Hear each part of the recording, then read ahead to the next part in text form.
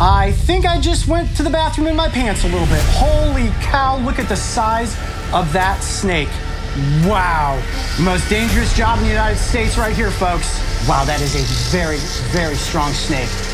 Whoa!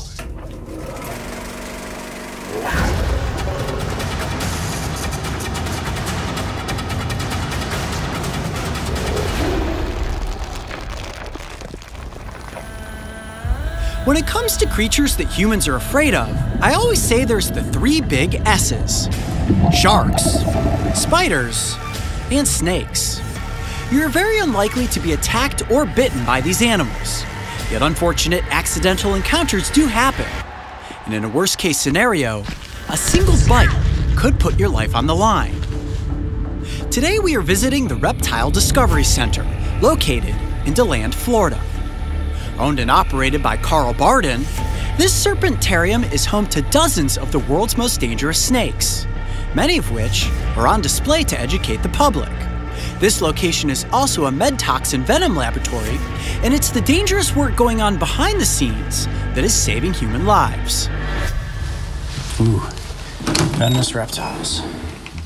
Good morning, Carl. Coyote, how you doing? Welcome. Good, how are you? Thank you for coming. Mara? Good morning, Coyote, welcome. Thank you guys so much for having me. This looks like the ultimate snake milking setup. This process is incredibly important. You guys are milking these snakes for the creation of antivenom. So tell us a little bit about this process. And I would classify this as arguably the most dangerous job in the United States at this point. But we never see it that way. We always think it's pretty well practiced. We do it so frequently. We handle 50 to 100 snakes a day, typically 4 or 5 days a week. And probably most importantly, a number of these venoms are produced for the antivenoms, both here in North America and around the world. So let me just repeat that real quick. You said between 50 and 100 snakes a day. Have you ever been bitten in the process of milking snakes? Because accidents do happen. We have about 500,000 venom extractions now, and every once in a while, right, he zigs and you zag, and the whole thing goes bad. So I've had 11 snake bites in the last 27 years. Only 9 of those resulted in envenomation and actual hospital stays. We had 2 of those bites were dry. But then you'll see the work here at the table is close work, but it's really rehearsed, and it's done very carefully and methodically. And so we like to think it can be done very safely. So the first snake that we're going to get out from this, you see there's these enclosures behind me. Now, let me ask you this question real quick. How many snakes total do you guys have on? We've got about 1,000 on site right now, about 500 on the venom line. Okay. The first snake that we're going to take a look at is the southern copperhead. And, oh, wow. Oh, my gosh, beautiful. And that's a big example of a southern. I was going to say. This is about the northern size. I mean, this is about as big as these guys get. And she's really a perfect example. That's a big copperhead. I was going to say, I've seen my fair share of copperheads. This is without question the biggest one I've ever seen. Wow. I'm going to pivot out, Mara, and let you get into position, and we are going to begin the milking process. Copperhead. Now, where would you rank the toxicity of the copperhead's venom as compared to a cottonmouth or a diamondback, right? So this is not necessarily a bite that's going to kill you. Typically, no. Typically, no. Copperhead venoms are not seen as especially toxic. Copperhead venom is extremely hemolytic, so hemorrhage and destroys blood cells and this kind of thing. And that's a lot of copperhead venom, something like 50 milligrams in a shot, perhaps a little bit more for her. And probably takes well over 100 milligrams of copperhead venom to actually kill somebody. So it's just not typically a lethal dose that you get in a bite. She's beautiful. If you want to touch her, it's just a spectacular snake. Oh my gosh. In every regard. And we always think that color, that pattern is just unmatched. Amazing. I mean, that venom yield right there, you can just hear the power of those fangs going into they the little bite, plastic a very covering there. decisive bite, a rapid bite. And so, it's an easy snake. You can see why copperheads bite more people in the eastern United States than anything. Yep. Wow. All right, we'll bring her back, put her away. Oh, that was fantastic. And that's just our first snake. You're ready. All right, this is it. I'm going to assist in the milking of a water moccasin. As soon as I give Carl the go-ahead, the snake is coming out, and then it's up to me to make sure that we get a good soft body press so that Carl's not bitten in the process of what this is. All right, Carl, are you set? Okay, here we go. Bring out the viper. All right, again, kind of an average-sized snake, perfect condition. And this is really typical of our local cottonmouth. This guy's a Volusia County snake. She was caught right here as a baby. These guys are really prolific or common in some of the forests surrounding DeLand. All right, let's go. We'll bring this guy in. I'm going to do the same kind of sweep here. Come on in with your press. Good, beautiful. You got her. You're excellent. I've got her. You can pick her up. You're safe. Good. Put your press down. Get a hold of that body. Excellent, Coyote. And make sure your hands cover in that vent or you're going to get... Oh, going to get musked on? Okay. Yeah, really good. Really good. Let's see if she'll give us a shot here. There she goes. Yeah, look at that. You can feel the power in the whole body when they bite down like that. Oh, yeah. There she goes Holy again. mackerel. Nice, good. Perfect. All right, we're going to return her to her cage. Okay. You got her. Excellent, Coyote. Oh, my hands are shaking. You did it. That, Really good. I was hands-on with the snakes in Australia when we milked those species, but didn't necessarily have that pressure of having to gently pin down the body. But anytime you're that close to one of these animals, I mean, even a slight margin of error can go catastrophically wrong. And from the venom yield that you see that came out of that snake, just unbelievable. Just one bite from one of these snakes. So Coyote, that was excellent. I feel all that adrenaline rushing through me. That's one snake, and I wasn't even holding the snake by the head. So I can only imagine you doing this for a couple hours at a time, snake after snake after snake. And if you thought the water moccasin was impressive, now we're going to bring out the eastern diamondback, which arguably is the most dangerous pit viper in the United States based on venom yield. I have a feeling that this is going to be intense. Wow, that is a big eastern diamondback. I think I just went to the bathroom in my pants a little bit. Holy cow, look at the size of that snake.